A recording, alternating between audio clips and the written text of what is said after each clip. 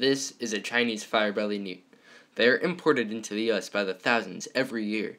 The newts aren't the only ones being imported either. B-cell, a harmful fungal pathogen that is common in certain Asian salamanders, like the firebelly newt, also hitches a ride. B-cell has already spread to the Netherlands, causing a mass die-off of fire salamanders. If B-cell were to spread to other parts of the world, there would be mass die-offs of different salamanders, and it would not be good. There are ways to stop the spread of B-cell. If you have any amphibian as a pet, whether it is a tree frog or salamander, add bleach to the dirty water when you remove it. Bleach should kill the B-cell. Do not ever release your pet into the wild. It could spread B-cell there. B-cell has the most risk of becoming established in the Pacific Northwest and the southeast of the United States.